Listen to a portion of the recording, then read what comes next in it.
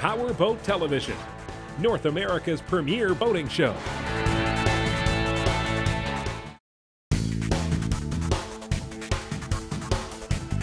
Here's this week's My Boat feature. For years I've put up with trim tabs that are too small and inefficient on this boat, and with their external hydraulic lines, they've really been prone to leaks. So this week on My Boat, we're going to put on a larger and more efficient set of Bennett trim tabs that also come with some really cool features. The first step in the project was to get rid of the old, a task I was more than happy to do. With the old tabs gone, plenty of mass epoxy fillet mix was used to fill the holes.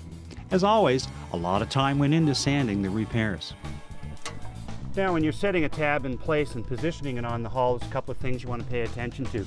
First of all, you've got to keep it just above the hull line as it follows along, but also away from the hard chine of the boat, and it doesn't matter that you're passing over any lifting strakes.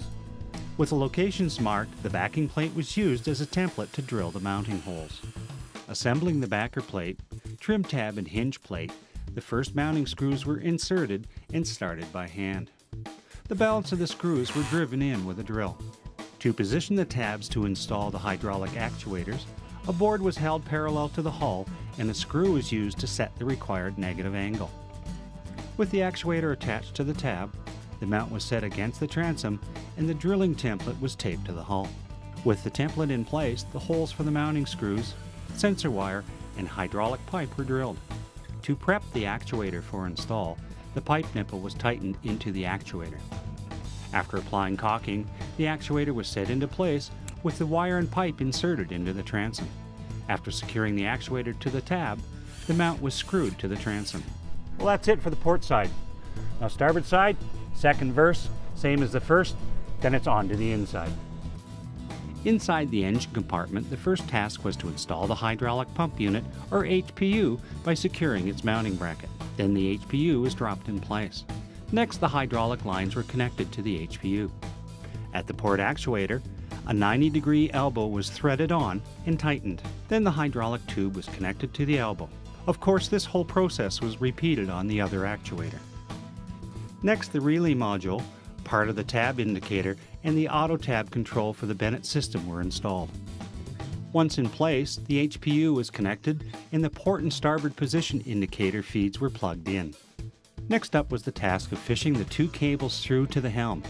A fun task, but I won't bore you with the details. At the helm, the old switch was unfastened and the control wires cut. To open up access to install the new controls and wiring, the helm access panel was removed. After making some minor modifications, we were able to install the tab controls in the existing dash plate.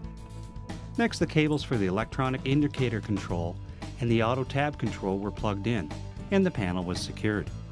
Under the helm, the power leads for the HPU, indicator control, and auto tab control keypad were connected to the original setup's power supply.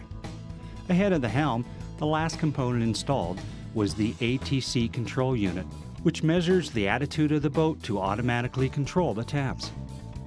Back at the transom, the ATC control unit was plugged in, followed by the positive and negative wires from the HPU. The pigtail was then connected from the helm to the main harness and the relay module.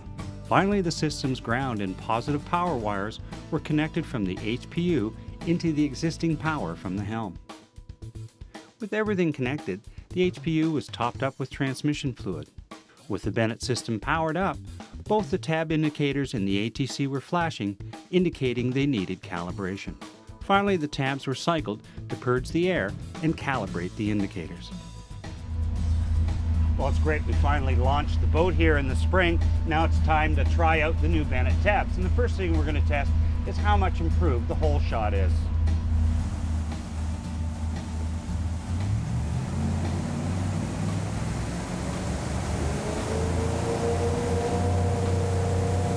Now that was amazing, really greatly improved. The boat came up actually quite flat, and for the first time running at 3,500 RPM with only half the tabs deployed. The tabs are really fantastic. The larger tabs have given this boat a much better hole shot where it's coming out a lot flatter and quicker. Now the automatic tab control, when you set it up, keeps the boat in the attitude where it runs the best, even through the turns. Now Bennett says with the larger tabs and the automatic tab control, over the season should notice improved fuel economy, and I certainly hope that that's the case.